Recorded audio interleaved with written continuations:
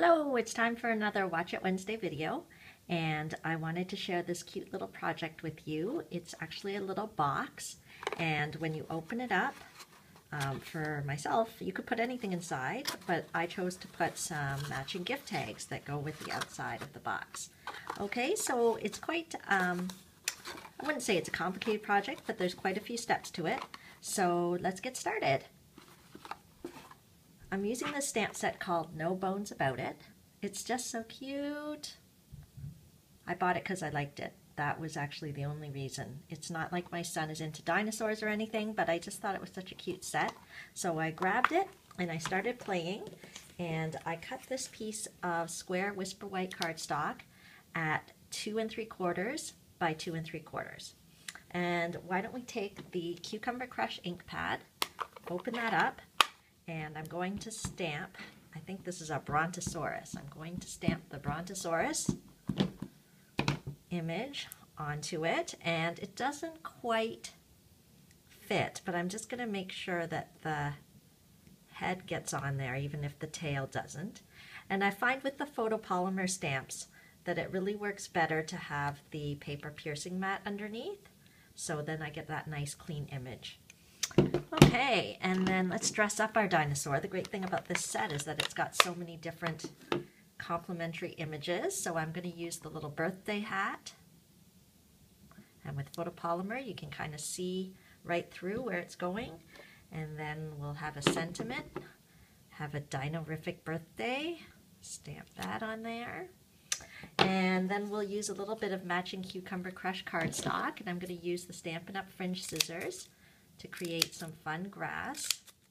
These scissors are super fun. And just like that, we've got some fun grass, and I'll use my snail to stick that down. Okay, and I just thought with the colors, it would be nice to just have a little bit of the Blackberry Bliss showing, so I'm using a piece of the Bohemian Designer Series paper. So let's put some of the snail on that. Actually, the strip is a little bit long, so I'm just going to trim it here at this end. Okay, there we go, and then we'll mount that. I love it how everything matches. We've got the Blackberry Bliss ink, and then we'll mount it onto the Blackberry Bliss cardstock. There we go. Cute.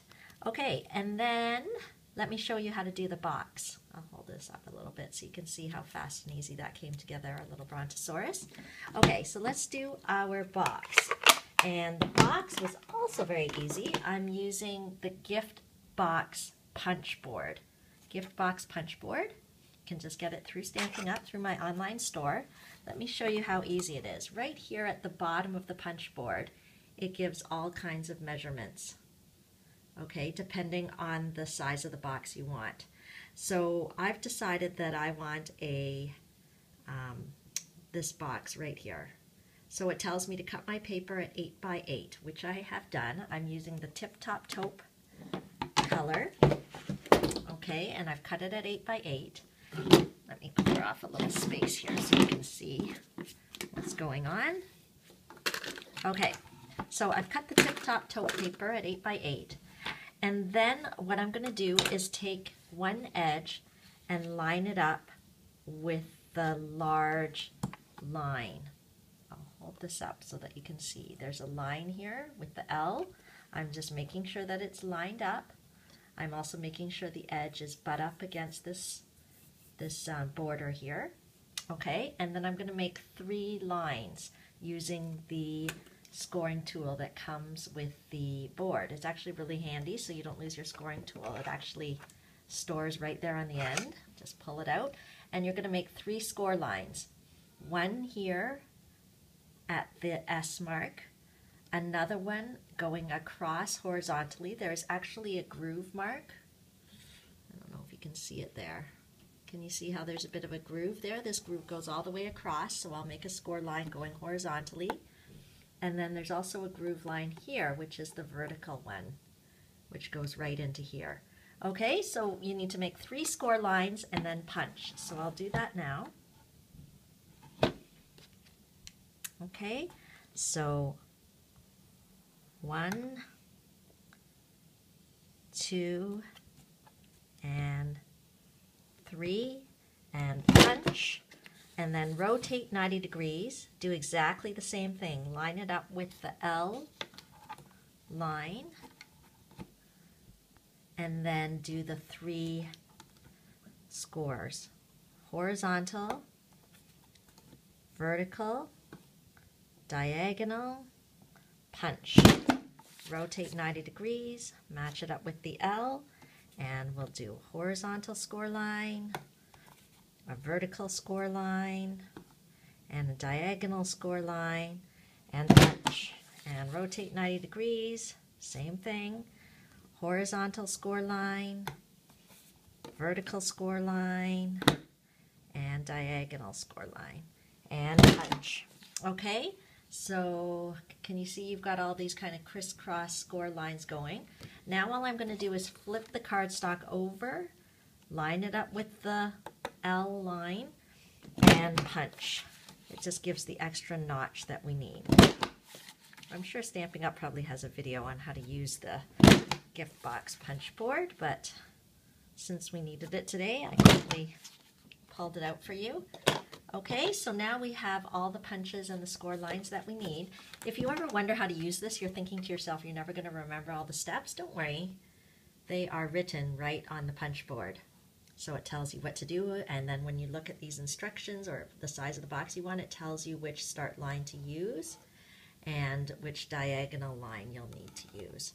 Okay, so that, but I have to show you the best part about this punch board is in this side, this end, I'm going to stick the corner of the paper and we'll punch, and it actually just makes little notches here. Wow, my hands are very inky today. We had Kids Can Craft Camp this morning, and this was one of the projects we did, and there was a lot of Blackberry Bliss ink going all over the place today. Okay, so we've got these great notches. So let me show you now. Move these little pieces out of the way. Okay, so I am just gonna burnish these folds here using the bone folder. Okay, so anywhere there is a fold line, I'm just gonna fold. There's quite a few fold lines here, but you'll see it is really easy. Gosh, I hope I'm staying on the camera here. Okay. Okay, and then we also need to score these ones. Okay, and then we've also got these diagonal score lines, so we can kind of push these in. Okay, so can you see how it's coming together, the box? Oh, let's fold this one in. Okay, so the gift box punch board does all different sizes and shapes of boxes. And then these little notches here fit together to close the box. Let's see what I can get you to see the notches. There's these notches, and they kind of are, I don't know, they kind of buddy together. Hopefully I can show you. There you go. They kind of buddy together to notch together, and they'll also notch together on this side. So then you'll have the whole box. I'm not going to close it now because we're going to put the tags inside. And then we can also, there's the bottom of the box or the top, depending on the way you look at it.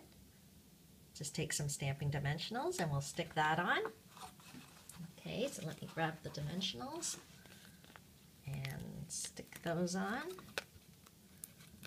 Stamping dimensionals are the best. They just add a little bit of texture. And you get so many in a pack. It's a lot of fun. Okay, there you go. So, but we can't leave it like that because we want to put something inside the box. So I thought it would be fun to just make matching little gift tags that you could put inside the box. So let me show you how I did the gift tags. I actually used Stampin' Up's Note Tag Punch. This is the Note Tag Punch. Just took some Whisper White paper and punched out, you know, 4 gift tags or whatever. You could just punch out as many as you want. And then I used the Delightful Dijon ink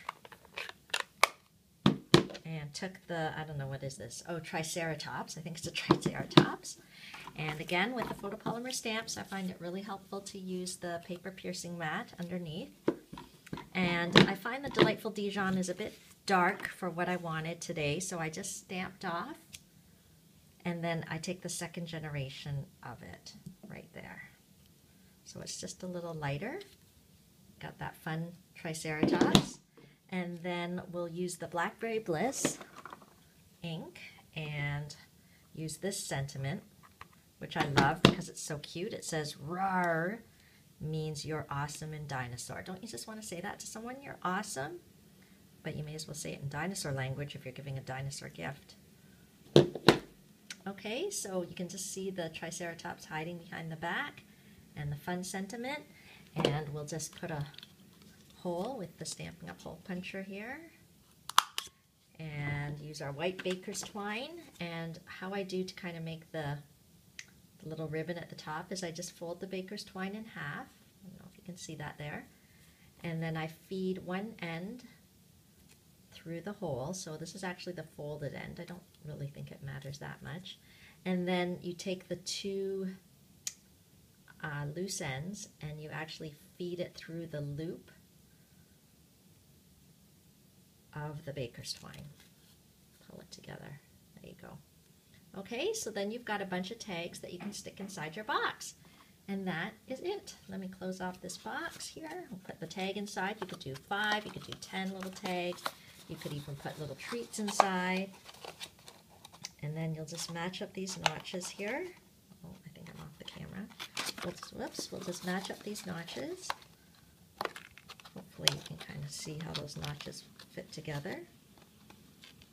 Okay, there you go. Your box is all closed. You've got it all decorated, and it's perfect for a little gift for anybody.